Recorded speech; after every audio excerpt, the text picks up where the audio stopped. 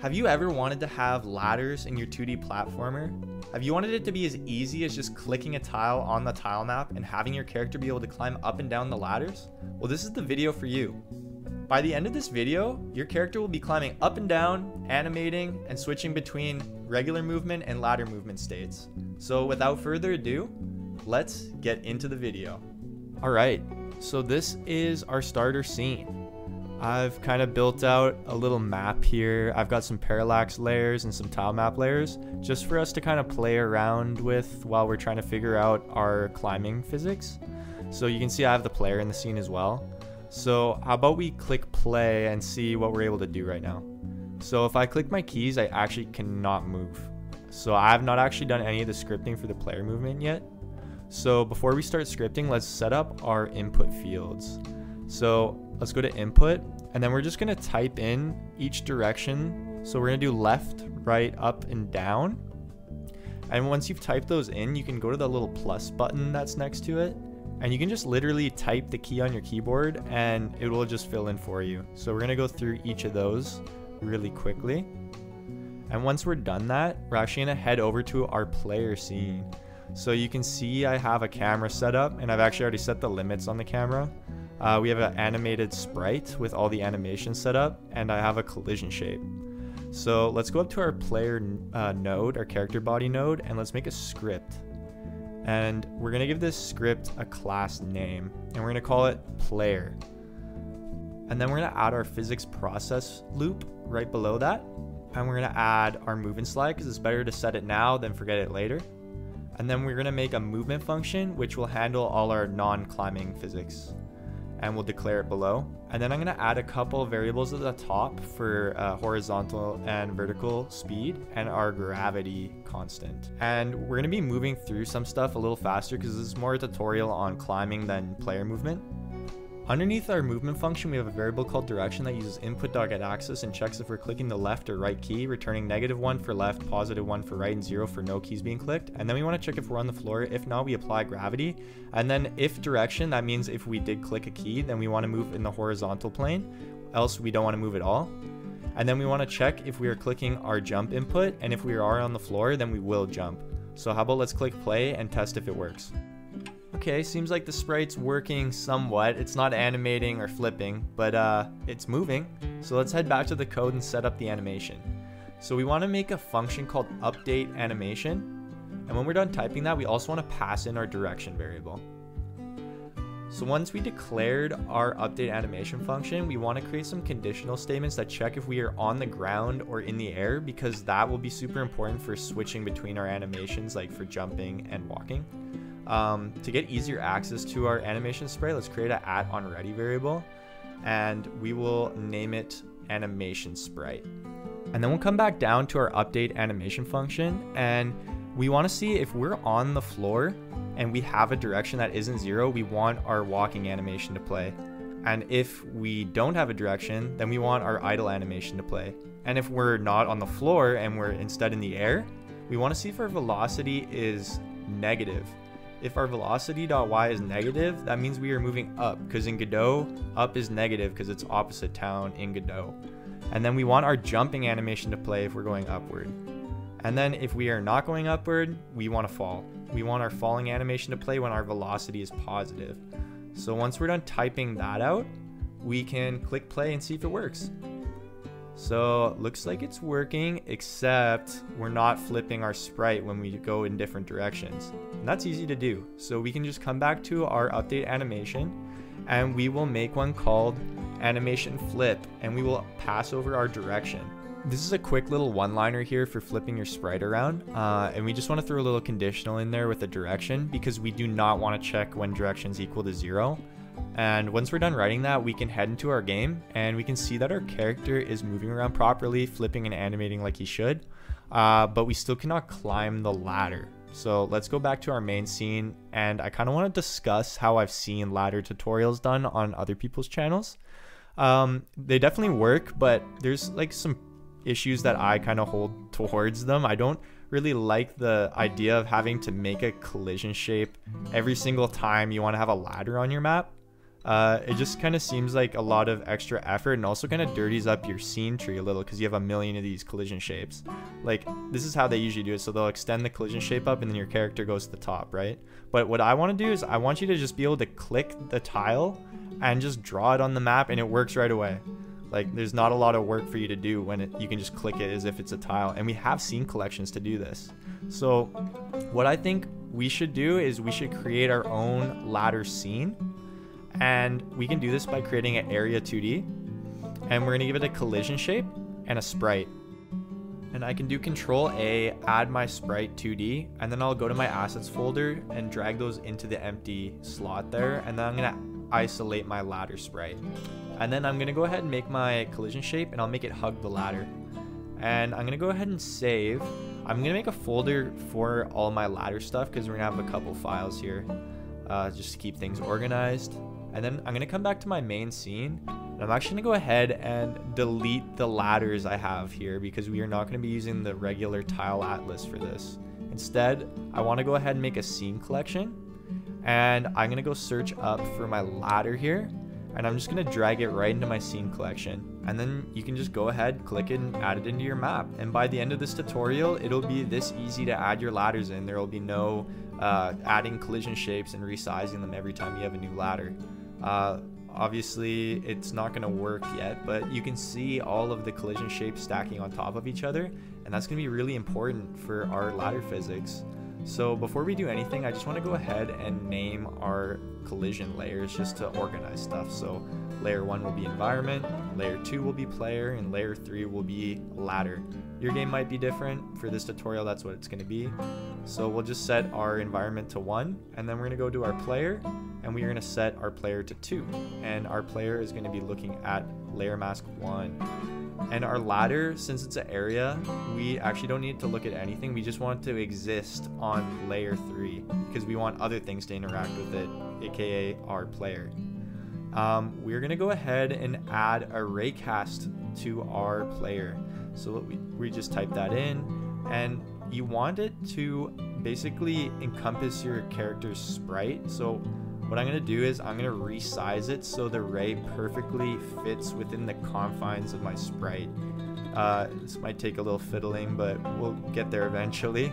And once it's set up, we can go ahead and set the layer that it's looking for. And we want to look for the ladder layer, which was layer 3, because our raycast is going to tell us if we're interacting with the ladder or not.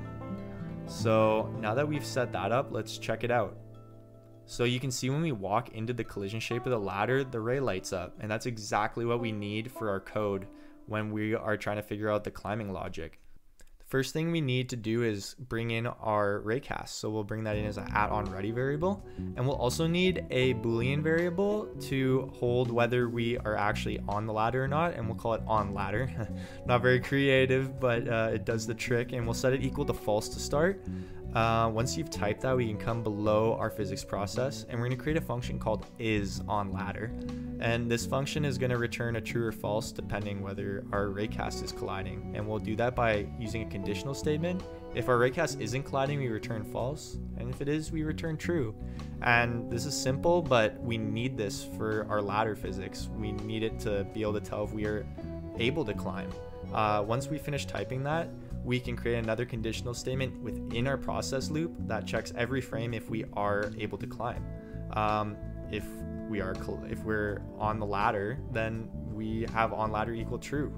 When we're in game, I want to add a label that we can visually see which state we're in, just for debugging purposes, and we'll call it ladder state. And once you're finished typing that, you can actually just drag it right into your code here, and we're going to set the .text property to basically just give us a little message and say, are we in the ladder state? And if we are, it's going to show true or false.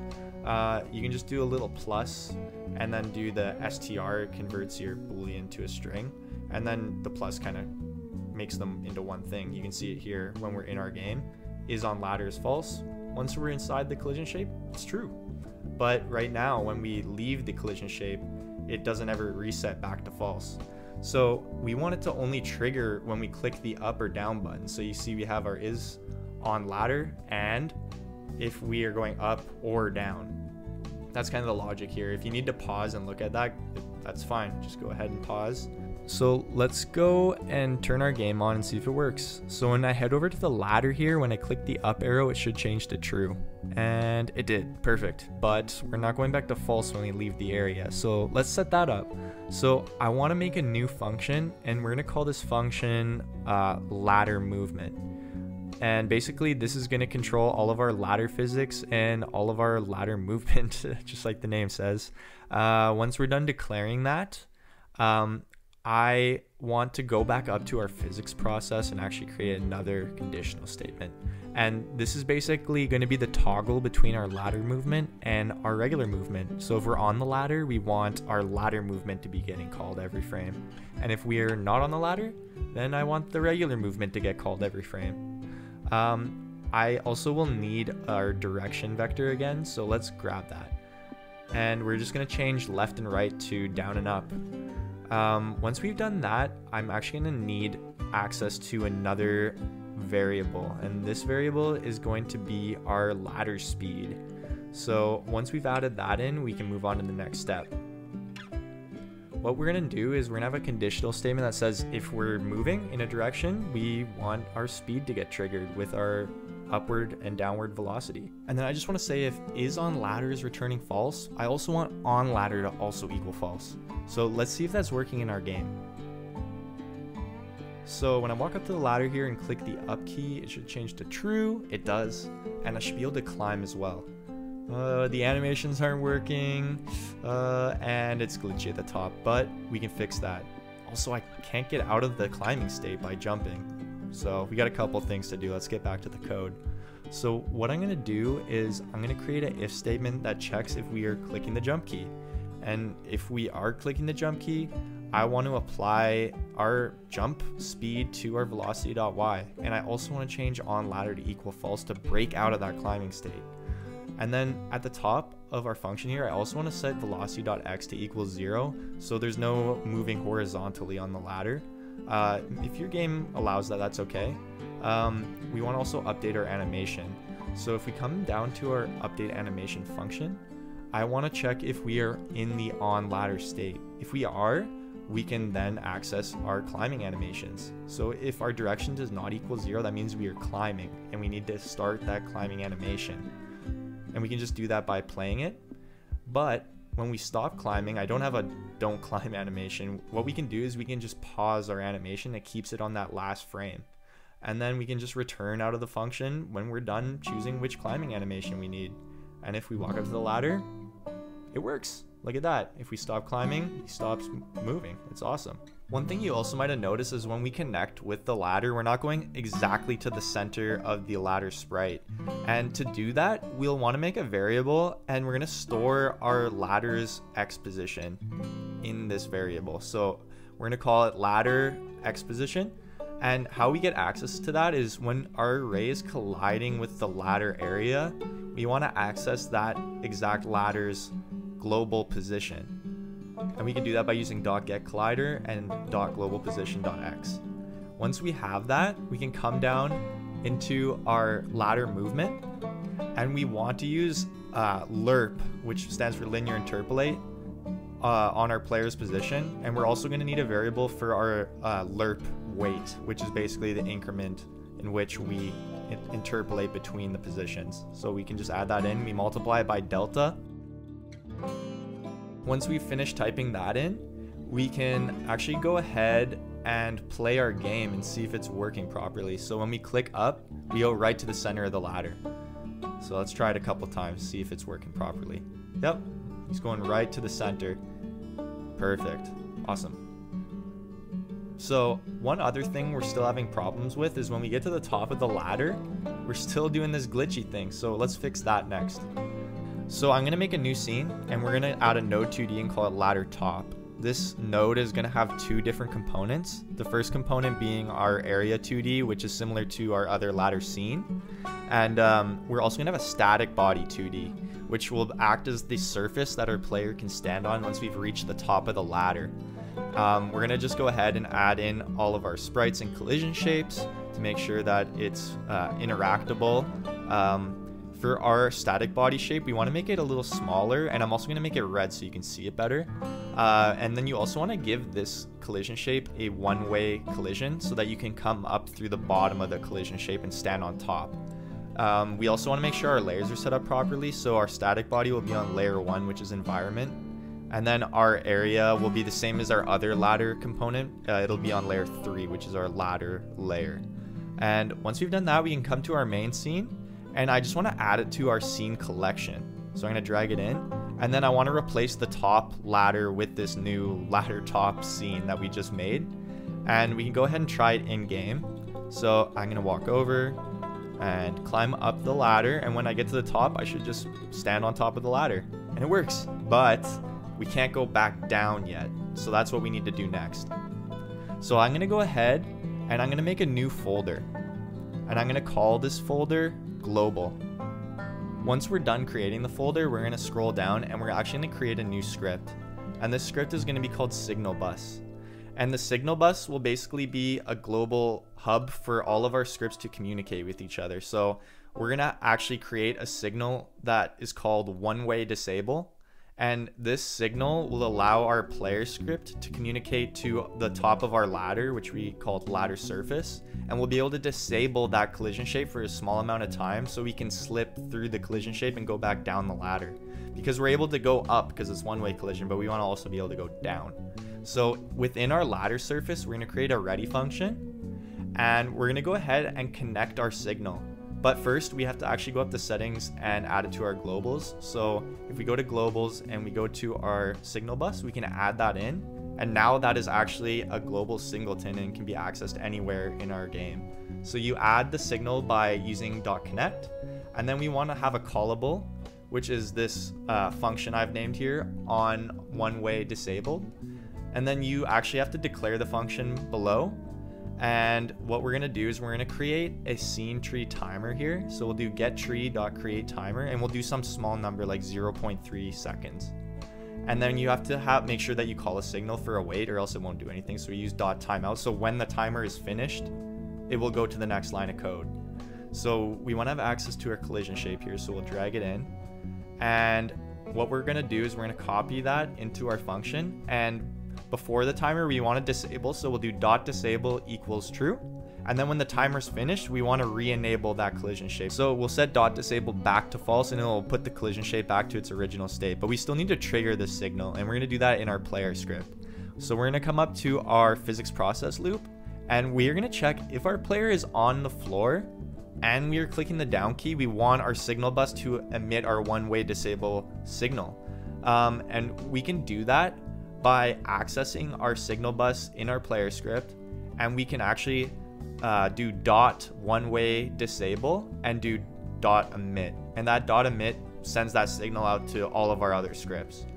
Once we've done that, we can actually go ahead and test it out. So I'm going to climb up the ladder, and you'll see if I go down the ladder it doesn't trigger, but when we get to the top and I click down, it disables. You can see the collision shape going white. That means it's not currently active, and that works perfectly. So if I build another ladder and try it out, look at that. You can just climb up it. There's no making a million collision shapes. It just works. So there's one last thing I want to set up before we finish this video, and it's in our player script. So we're going to come to our ladder movement. What I want to do is when our player reaches the bottom of the ladder and touches the floor, I want it to put our on ladder back to false. So we go back to our idle state. So we're going to do that by just putting or is on floor. So if we're on the floor, on ladder switches back to false, and we go to our idle state. So let's try that. So I come back down and I switch back to idle. So it's working perfectly now. So this is basically the end of the video. I hope you guys enjoyed. I hope this is useful. If you guys have any other ways to do this, let me know in the comments below. If you have any questions as well, leave a comment. If you learned something, leave a like and subscribe. Also, if you like the asset pack, I have it linked in the description, and you can go check that out on itch.io. Until the next video, see ya.